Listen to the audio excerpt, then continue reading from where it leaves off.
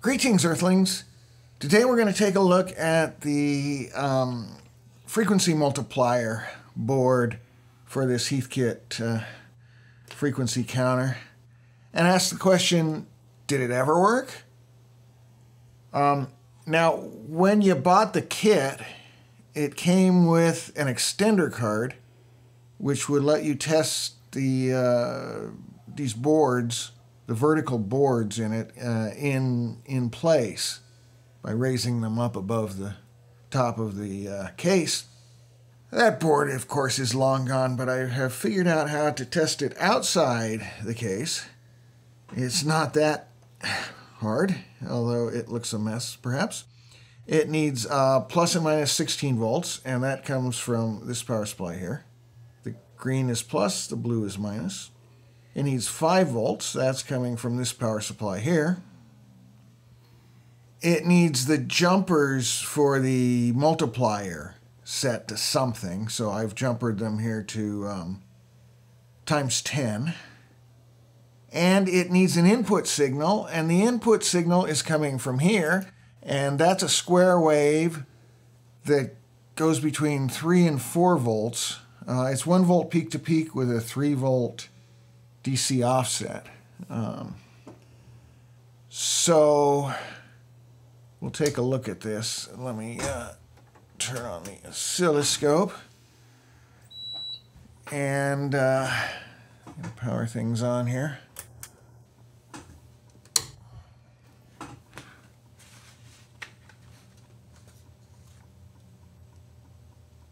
And let's see, there I said, there's my input signal. Well, it's about 10 kilohertz. Okay. You can see it's about 3 to 4 volts. 1 volt per division here, so 1, 2, 3, then that's 4.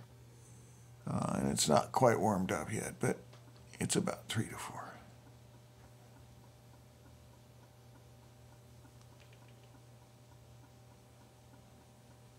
All right, calling that close enough. And then we follow it through and look at the output, and of course there's nothing on the output. So we've got a problem here. Now I've gone through and looked at a number of things here. There are some things I don't like, some things I question. First of all, there's a voltage here which it says should be, I think, 8.5, and it's it measures at 9.62, which is, more than 10% out of spec, so that could be an issue. But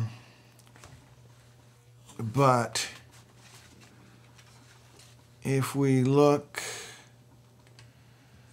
well, let's go to the output. Let's see. I don't know. I'll look at this. Here's the output. That is pin, what? Pin 6, but I was testing it at the connector. Let's look at pin 2, which is the input to that gate, and see what it looks like. And that's IC-509, which is this guy right here. So pin 2. Up. Up. I probably just fried it. No, there's some little spikies there. I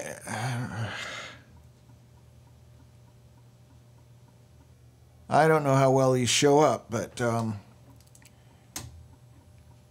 from 4 volts down to about 3.4, there's a little spike. At, that says 95K, which is close to 100K, which is 10 times the input, because the input was, again, I said the input was, what happened to that's the output. The input's over here. The input was 9.5K. Okay, I like a little closer to 10, please. Just to make things look nicer. Okay, 10.01 on the input, and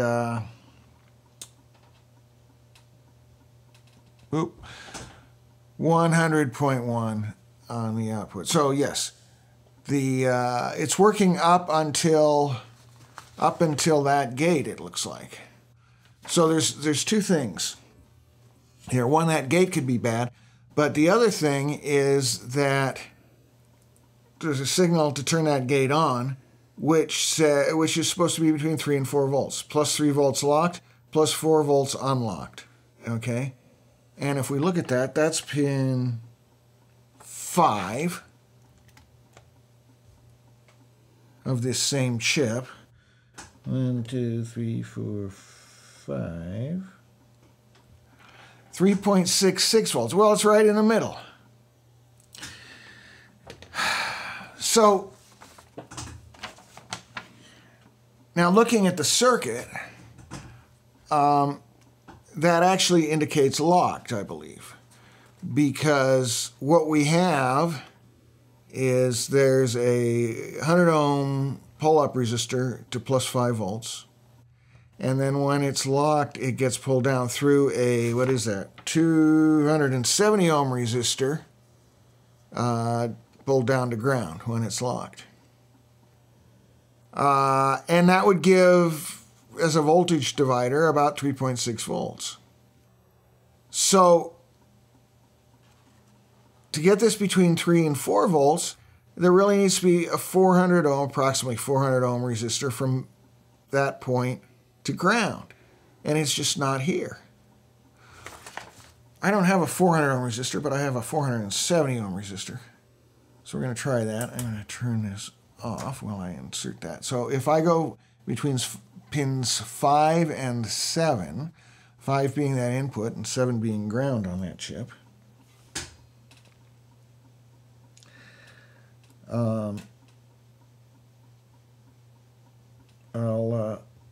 I should get something closer to 3 to 4 volts.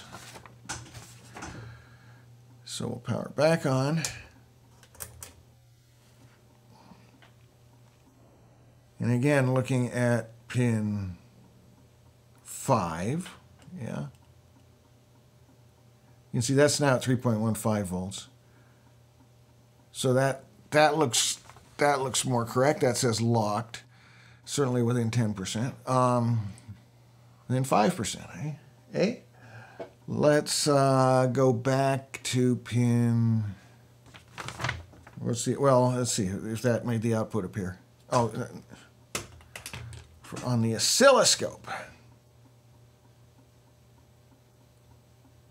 No, that's still nothing. It's at 1, 2, 3 point, about 3.5 volts, just sitting there.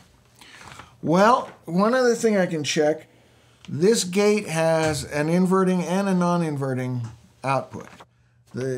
What it's using for this is the inverting output. If I look at the non-inverting output, and that's pin 1,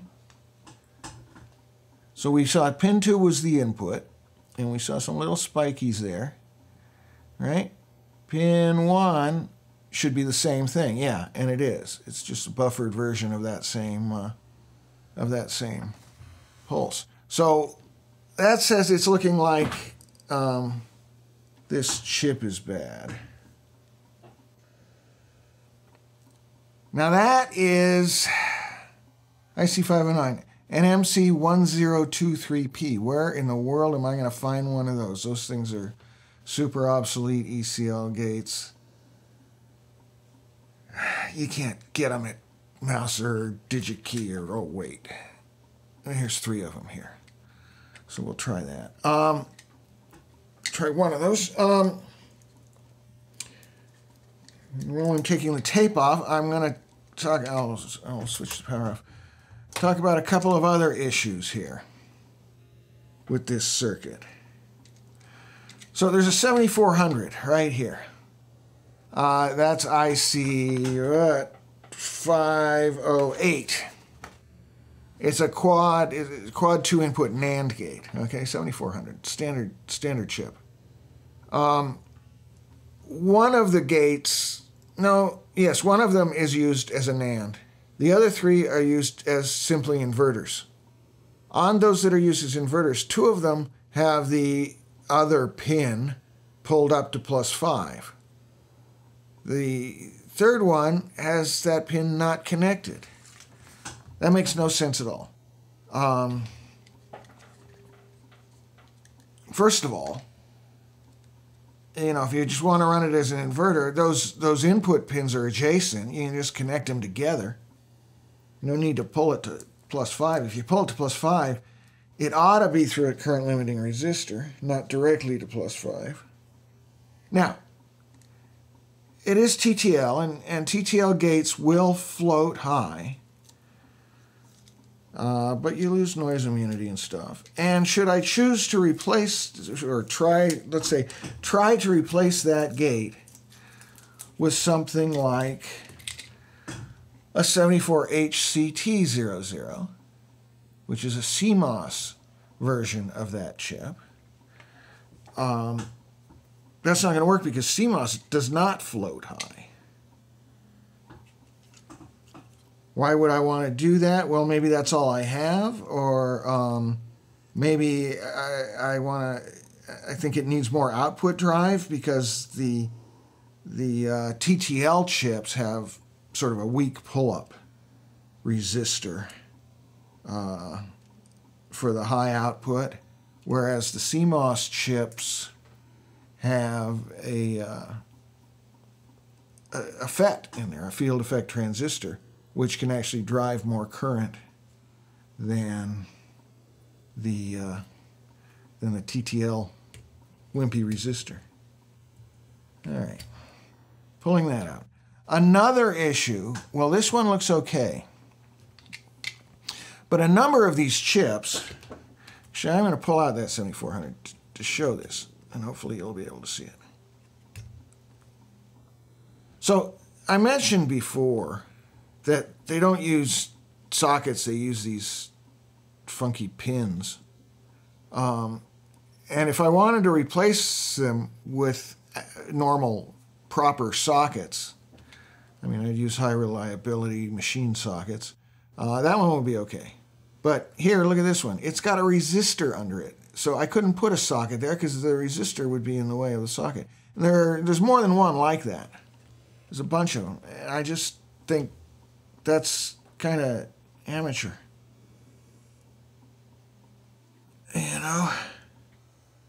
I don't know what Heathkit was thinking. Whoever designed it, I mean, I would think that the guy who designed it was more or less a pro. The guys who put it together are amateurs to some extent. And it needs to be bulletproof for them.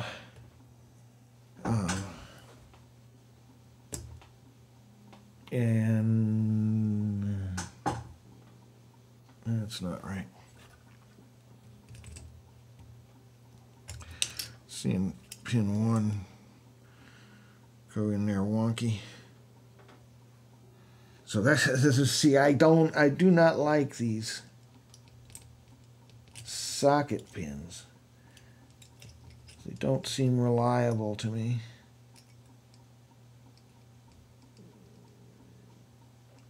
And it's easy to kind of miss. Okay. Look real close. Okay, I think that's okay. What did I do with my... here. Here is my IC509, the MC1023P. I've got it in a ancient Radio Shack inserter here to straighten the pins out. And I will attempt to install it.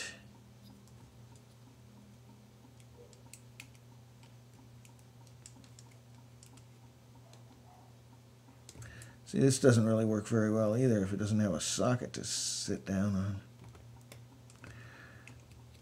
I'm going to pull that out.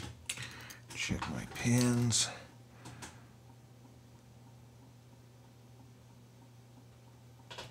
Okay. Yeah.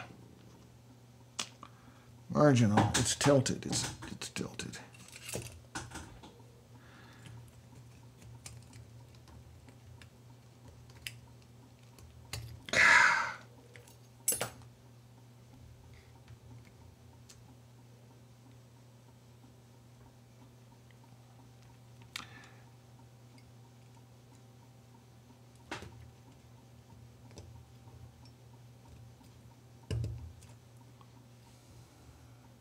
Okay, that looks good. So I'm going to do two things. I mean, I've put that chip in, but also I'm going to jumper. So on this 7400, right there, it's pin 1 and 2. I'm going to jumper those because pin 2 is the not connected one. So there's pin 1, there's pin 2. I got just a little jumper here. Jumper those. And whoops. And I'm going to take my 470 ohm resistor and I'm going to put it in from pins 5 to 7 on this chip here.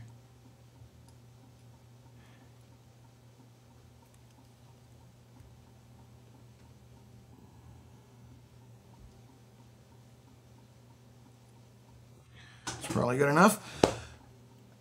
Let's see if that did it. Powering on. Powering on.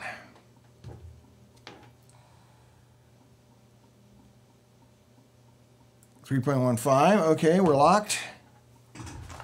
Where's my oscilloscope probe? It's down here. Well, look at the output. I see nothing. Oh, there. There it is. You see that? So there's about 3.4, 3.5 volts. There's a little bitty spike up there, just above 4 volts. Another one over here, which did not appear with that old chip. So that has apparently resolved the problem.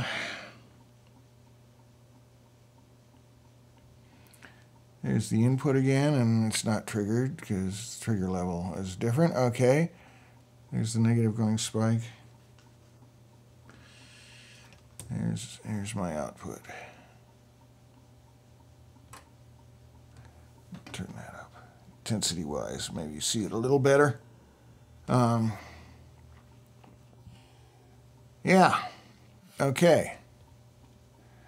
So that appears to have fixed the board.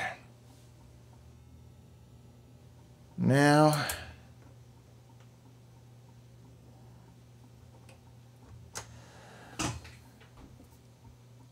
I'll get those mods made permanent, and then we'll put it in.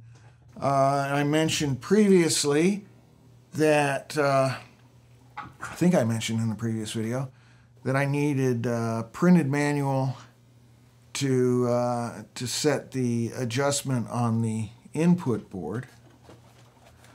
And I've got one of those now. And so we'll run it through its adjustments and see if we can't get it calibrated. Okay, and here is the setup.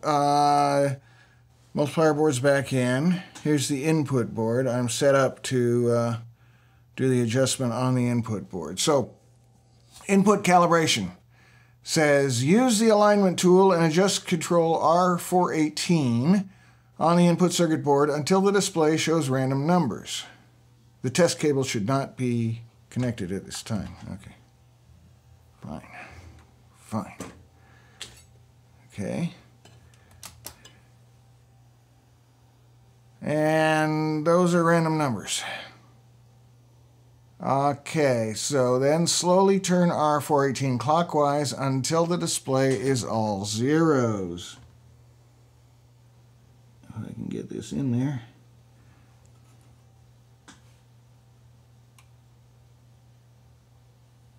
Oh!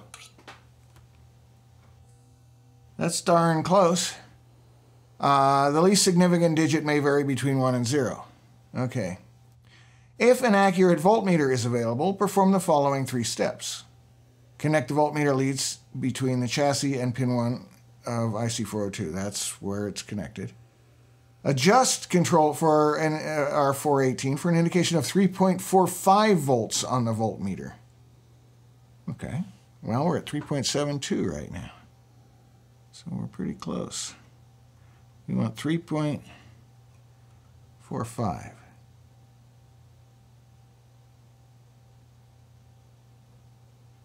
I think I'm turning it. I think I'm turning it. I'm trying to turn it.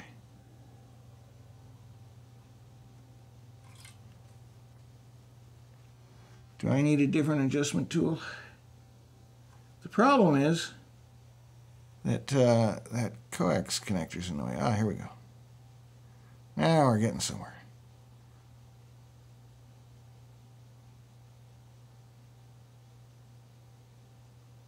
$3.45.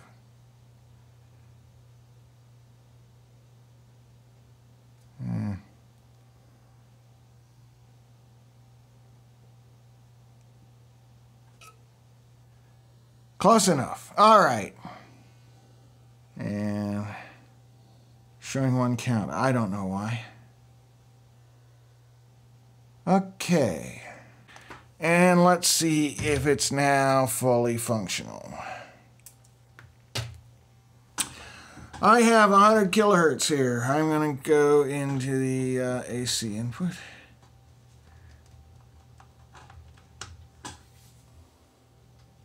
I'm on 100 milliseconds and times 1.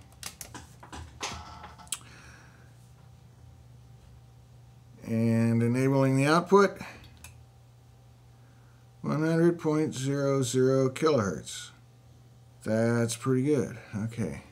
If I go to 1 second, 100,000 hertz. Okay. And 1, and 1. Well, we still haven't adjusted the time base there. Okay, let's see if times 10 works. Did we determine that times 10 worked at 100 kilohertz? Because it's not working now. Let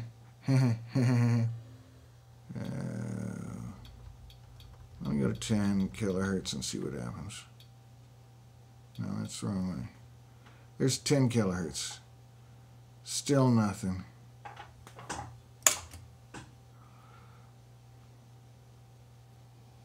All right, so we've still got a problem with the multiplier board, apparently.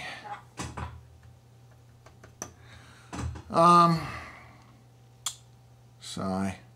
But I should be able to adjust the time base in any case. Right, adjustment, time base.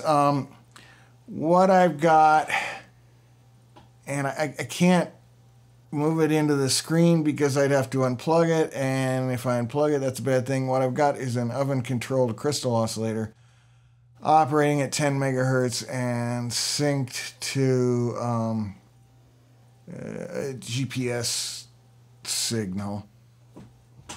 So that's putting out, I'm going to call that, 10 megahertz. Now the 1, 2, 3, 4, 5, 6. This claims, plus or minus 1 ppm, which would be 1 part per million, or this digit here. It's within 2, but we can get it closer, I think. Okay, I'm going to leave it that way for about half an hour or so and see if it holds steady. I'll make final adjustments when it's fully back in the case. Right, this is not holding the heat in, so that could affect the operation as well. All right, well, I took the multiplier card out and checked it again. It did seem to be acting up a bit, so I replaced one transistor. It works now, again, out of circuit. But I think I've discovered something else, another problem here. Let's have a look at this. Turn it on. And I don't even have an input here, okay, right? There are two 5-volt regulators. Remember, we replaced them. So this one powers the input card and the frequency multiplier card. However, it only sends the plus 5 volts if it's not in ×1 to this card. It always sends it to the input card, okay? So watch what happens when I switch on to a multiplier other than ×1. The output of that regulator drops to 1.5 volts. Well, this isn't going to work very well on 1.5 volts. So I did measure the current draw of this card when it was out of circuit, and it's about 300 milliamps. These regulators can supply up to 1 amp, and then they have built-in current limiting, which would knock that output voltage down. That tells me that either, one, the voltage regulator is defective, and certainly that's a possibility, although I did test it at 0.5 amp. Or, two, that the input card is drawing over 700 milliamps, which seems excessive. So we'll have to look into that, but that's going to be another video.